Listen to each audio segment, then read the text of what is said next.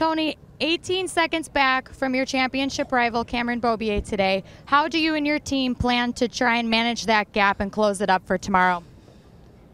Of course, it's a bad situation, but we have to do something, and we will work hard tonight.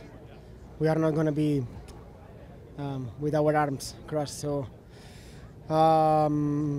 yeah, it happened what we expect. No, we had more problems than we expect, but strategies works well in both sides. So, and it's normal. This is racing.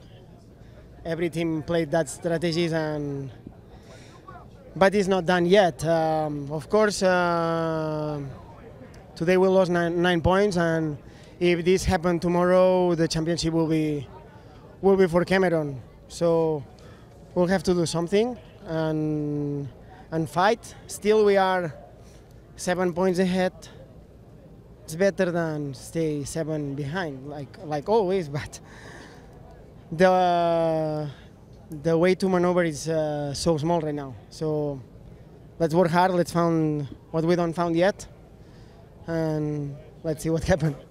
Thanks, Toni.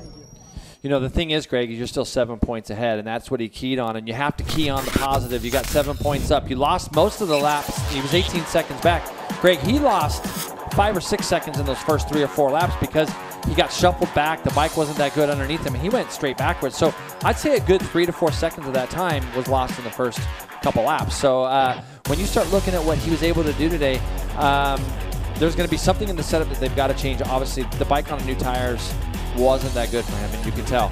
He's a guy that always goes faster as well once the tires get older and the fuel load goes down, and we didn't see that as well either today. Plus, Jason, I think, you know, when you're racing this championship, you always want to look ahead, but he's got it tonight. Look behind him, because you got to worry about what JD Beach is going to do. Here's those championship standings.